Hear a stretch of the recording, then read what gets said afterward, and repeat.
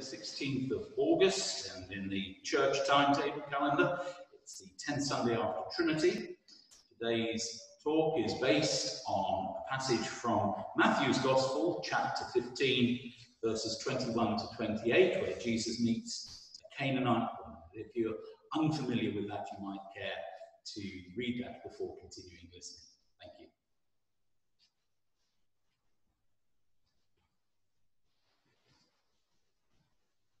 When I was vicar of St. Osiph in Essex, we held a summer mission at a local caravan park.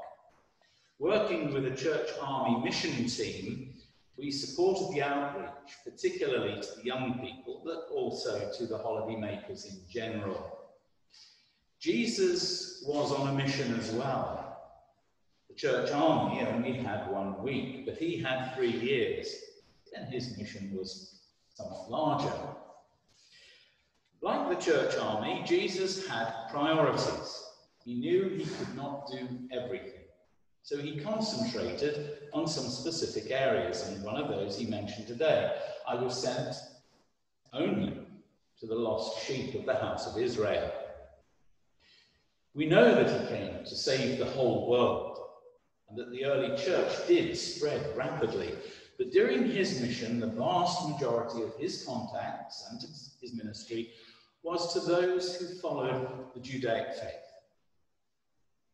Now, Jesus today is faced with a lady who is not Jewish, and he says to this Gentile woman, this Canaanite, one outside the family, that she's asking for something that is for other people. There's no suggestion that Jesus didn't care for Gentiles. Indeed, his final instruction to the disciples before he returned to heaven was to go and make disciples of all nations. But in saying what he did, perhaps Jesus was pushing the woman a little to see how she would react, whether her faith in him was real. And it was. And we should admire her persistence, her courage, her determination. She would not give up. What mother would? Her daughter needed help. Even in the face of the disciples' suggestion, she's shouting too much, Lord, send her away. Jesus' reaction, she would not be put off. And what a hard-hitting reply she came up with to Jesus' statement. Even the dogs eat the crumbs that fall from their master's table, she says. Okay. Give the Jews all you have to give, but let me have the leftovers. That will be enough. This woman displays great faith and a strength of will that's perhaps lacking in his own disciples at that particular time. Jesus is reminded that the boundaries around his ministry were not hard and fast, but were flexible, movable. That the Father's will, the working of the Spirit, could not be contained or confined. And as a result, he responds to her needs.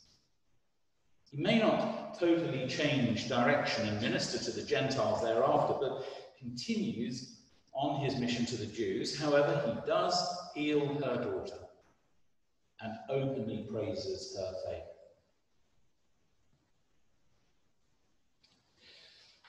Even without the COVID situation, in our daily lives, we tend towards the company of those we are comfortable with.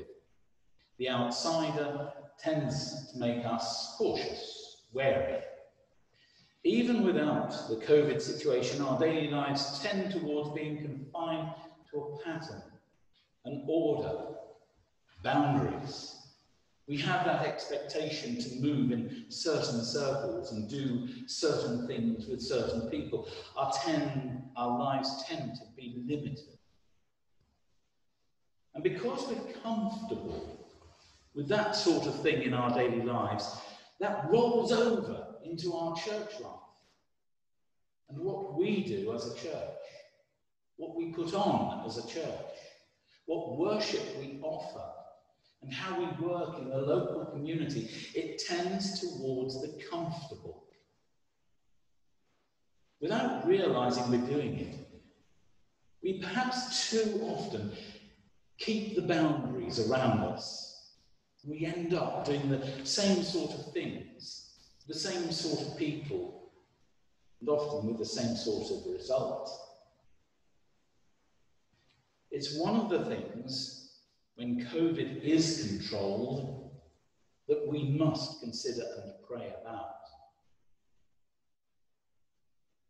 What today's gospel reminds us is that Jesus shows us the need to be open to God's will, to his spirit, to his love, his power, and the call to move where we might not normally go, to move outside our comfort zone, reach out to people we might not normally get the chance to walk alongside, even change what we are and how we do things, so that he can draw someone into his love and salvation who might otherwise have been passed by. This period of COVID is a good time to consider, to think some things through. Even with all the turmoil and change, there are still things I'm seeking answers to in my ministry. If ever I think I have all the answers, that's the time I'm going to put myself out to pasture. We must all continue learning and changing our attitudes as we grow in Christ. And when we consider our mission, we must change in the way we reach out to people with the good news of Christ. Let me give you a personal example. Wendy and Simon will know, weddings and all of that even before COVID, restriction on numbers, attending a wedding, I would counsel couples at the preparation event not to make an open invitation to people, just turn up at the church. Because inevitably, I would tell them, I would see those people sat out in the side aisles, gazing around, bored to tears, not paying attention, wanting it to be over so they could head to the pub before joining the reception after the wedding breakfast.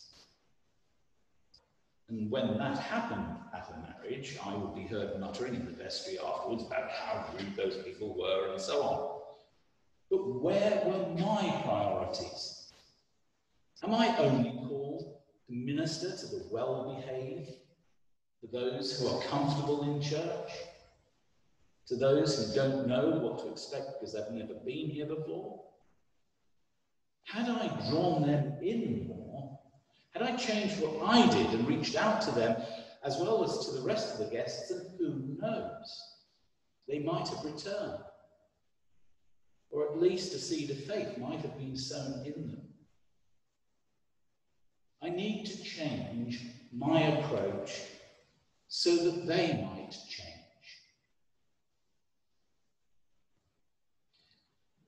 Drawing on the Canaanite woman's example, we also do well to persist, to have courage, to go on, even when we seem to come up against a brick wall. Remembering the mission in St. Joseph, the lead was a church army missioner, Sister Penny, who I'd known previously, lovely lady. And kids would be gathered by a clown going around on a bike, games would be played, and after that, they'd be sat down and Sister Penny would use puppets to tell a Bible story. It was feeding the 5,000 the first day I can remember. And no sooner as she said she was about to tell them a story, then two of the older lads jumped up, shouted, "Boring, boring, boring," and started to walk away.